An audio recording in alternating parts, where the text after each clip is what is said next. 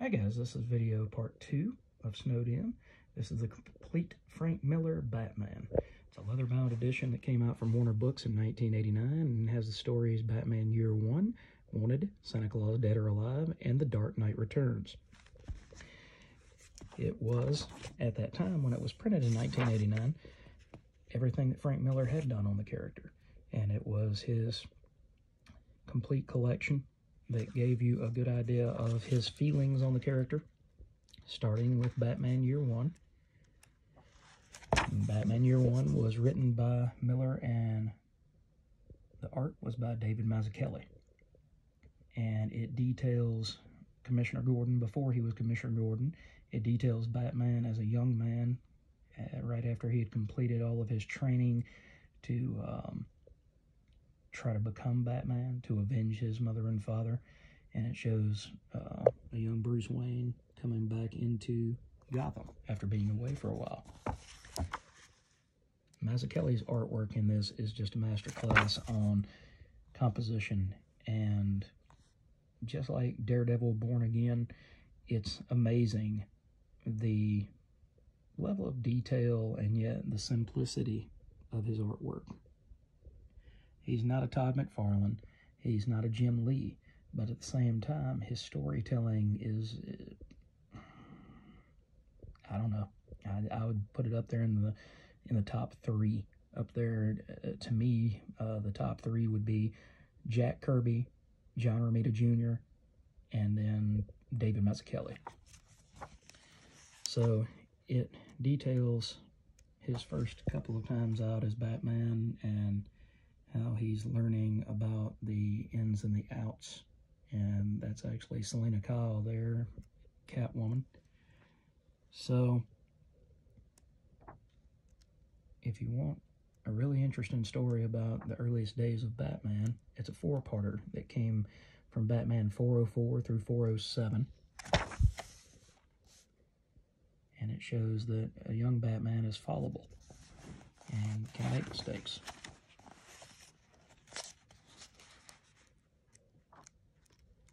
Like I said, it covers 4 chapters. And once it is finished there, then we move on to Wanted, Santa Claus Dead or Alive, which was written by Frank Miller and drawn by Steve Mitchell. And it details a hood from Gotham that decides that he is going to dress up like Santa Claus and go into a department store and rob the department store during Christmas time from the inside. But he has a change of heart, and his team that he's supposed to be working with double crosses him. So at the end, you see that good triumphs over evil, and Batman is standing there with that crook who had decided to turn his life around. Then you have a 4-page article by Alan Moore talking about the mark that Frank Miller left on Batman and overall just the importance of Batman as a character. So it covers those 2 pages as well. And then you move into book 1 of The Dark Knight Returns. And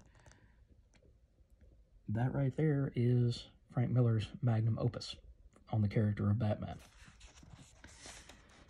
And it details an older Batman, an older Bruce Wayne who is retired from being Batman and no longer polices Gotham City.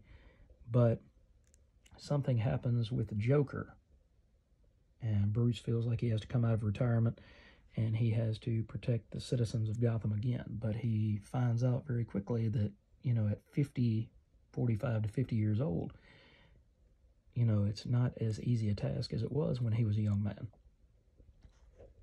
So you can see the Batcave there, and the Batcave is everything's covered up. He hasn't been there in years.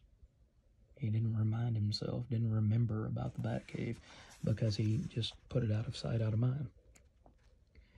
But the artwork is by Frank Miller with inks by Claus Janson, and it's just absolutely amazing, the amount of detail and the realism that Frank Miller manages to put into this book. And the inks by Jansen just enhance it and cause it to look very gritty. It was one of the first grim and gritty, along with Watchmen, that came out that showed a different side of superheroes, showed a different side of superheroics. You know, he kicks that guy in the spine, you know, kicks him right there, and the cop admonishes him, and he just says, he's young, he'll probably walk again, but you'll stay scared, won't you? So he has to be rougher and tougher, which brings him up against Superman and brings him up against the government and things like that. But it's just one of the best stories that you could ever read in the superhero medium. And even if you're not interested in superheroes per se, it's a character study for getting older, for having different values than you had when you were a young man or a young woman. And it gives you ideas about how to deal with those changes. And what's funny is Frank wrote it and drew it at 29, so he was nowhere near an old man. But the perspectives of older characters and the perspectives of how tired they are and how they have gone through so many changes over the years, he brings a fresh take on those characters. So, just something to look into. And if I've only seen this book out in the wild once. My brother actually got a copy of it from his girlfriend, now wife, back in 1989, and I tried to talk him out of it when he moved out of the house, but he wasn't interested in letting it go. And so I ran across it in a comic shop in Jackson, Mississippi, probably about 4 years ago. And even though it's got this noticeable crease from something heavy being put on it for a long time, the guy wasn't really willing to budge off of the $40 just because it's rare. I don't know how many of them they made, but it's a pretty interesting package. And as you can see at the bottom, it even has its own little bookmark ribbon. So if you decide that it's going to take you a couple of days to thumb through this or read it, then you have a bookmark. Thanks for watching, guys. I hope y'all enjoyed this, and I've got one more video to come today. But if you like this video, please give me a like and subscribe, and have a great day.